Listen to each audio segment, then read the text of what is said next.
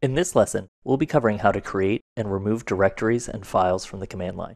Being able to create and remove files and directories will allow us to execute a series of commands without needing to switch back and forth between the command line and another interface. Let's open our terminal and begin by making a new directory. In the terminal, let's first type cd to make sure that we're in our computer's home directory. Now from the home directory, type ls, which will list all files and directories within this folder. If, like me, you don't already have a folder named sites, let's create it using the mkdir command, which stands for make directory.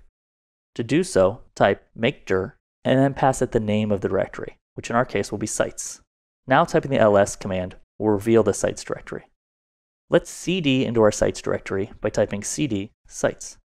From the sites directory, we can see that it's an empty directory by typing ls. Now let's make another directory within the sites directory and cd into it all on one line by typing makedir sampledir $cd sampledir. Adding the double ampersand between commands allowed us to execute these two commands on a single line. Now we can see that we're inside of our sample directory by typing pwd, and our path reflects that. Now let's create a file in our new directory using the touch command. Type touch and then pass it the name of our file, which in this case will be sample.txt.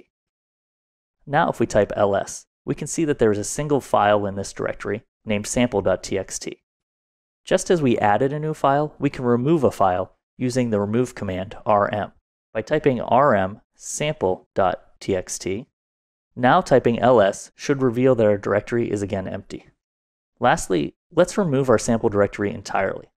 To do so, let's first back out of our sample directory into the parent directory sites using cd ... Now typing pwd should reveal that we're in our sites directory.